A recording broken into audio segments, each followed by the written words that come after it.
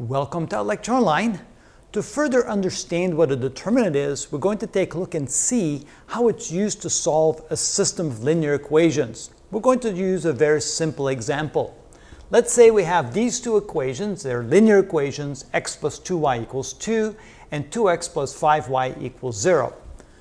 How do we find the value for x and y that will satisfy both of those equations at the same time?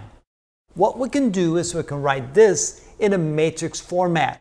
We can write it as this matrix here times this matrix equal this matrix. Notice that the first matrix, we're going to call that matrix A, like that, is simply going to be the coefficients of x and y on the left side of the equal sign. Then we have a matrix that contains the two variables x and y, and then we have a matrix that contains the numbers, the constants on the other side of the equal sign. And so here are the three matrices defined by themselves.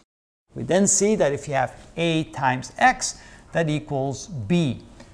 And you can see then if you multiply 1 times X plus 2 times Y equals 2, that gives you the first equation, and 2 times X plus 5 times Y equals 0, that gives you the second equation. In other words, this is the matrix format of these two equations. If you now take the matrix A and you find the determinant of that matrix, so the determinant of A is A with the lines like this, that is equal to the same elements but now with simply straight lines. And what we do with that is we multiply, since it's a 2 by 2 matrix, we multiply the diagonal numbers here, 1 times 5, and we subtract the product of the diagonals here. This is 2 times 2, which is 5 minus 4, which is equal to 1.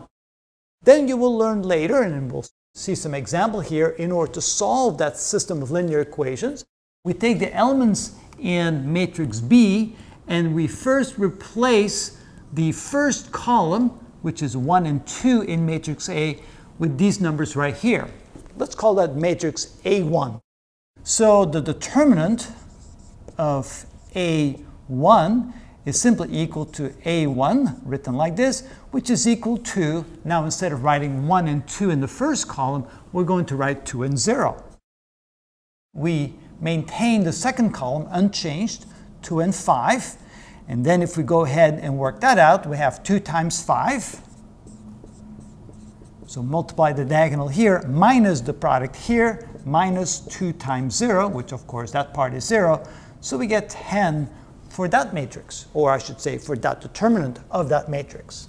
And then we do it again. We now put back or restore the elements in our original matrix A on the first column, but now we're going to take these elements and replace the second column with those. In other words, we now get a second determinant, A2, which we can write like this, and that is going to be equal to, remember the first row or the first column goes back to the original, 1 and 2, but the second column, 2 and 5, will now be replaced by 2 and 0, like this.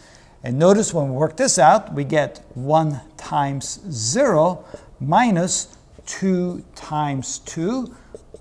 Therefore, we get minus 4.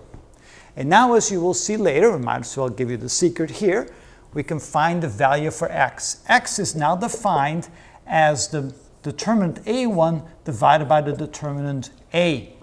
And so this would be equal to A1 that we got right here, which is 10, divided by A right here, which was equal to 1. But in other words, x takes on the value of 10. We can now also find y. Y would be equal to A2 divided by A. Again, the determinant of A2 divided by the determinant A, which is equal to minus 4 over 1, which is minus 4. In other words, the solution to this particular system of linear equations, you can say that x equals 10 and y equals negative 4. Now we can do a quick check to see if we did this correctly. Let's plug in those values. Here we have 10 plus 2 times a negative 4. That would be 10 minus 8 is indeed 2. And for the second one, we have 2 times 10, which is 20, plus 5 times a negative 4, which is negative 20. 20 minus 20 equals 0. And it checks. Those do appear to be the correct values for x and y that will then give us a solution of those two linear equations simultaneously, the system of linear equations. So here again, you can see the value and the meaning of a determinant.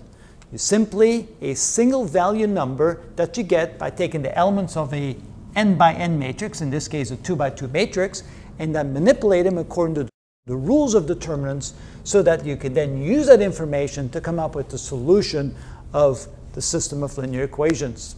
Again, that should give you better insight as to what determinants are.